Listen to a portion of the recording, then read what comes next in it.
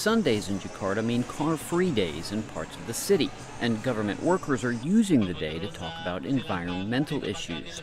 In this case, the growing problem of e-waste and the high levels of toxic mercury, chromium, and other heavy metals in our favorite tech.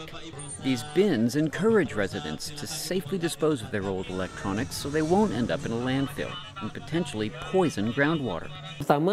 Our goal is to reduce electronic waste in people's homes. People usually keep old electric irons, lights, mobile phones, and computers in their house. We want to collect these items from residents and avoid having them pile up at residential areas.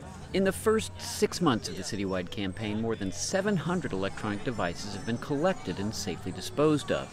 Jakarta officials now want to expand the program to include much bigger electronics.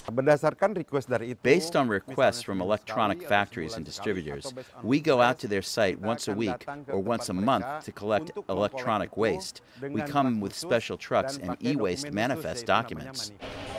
At a special factory, electronic devices are stripped of the valuable copper, aluminum, zinc, and tin components.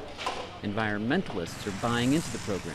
The focus should not be on making electronic producers more responsible for their waste. City authorities should not deal with e-waste directly because they might not be familiar with the best way to dispose of electronic products. An estimated 40 million tons of e-waste are produced worldwide every year, and only about 12% is recycled. Kevin Enochs, VOA News.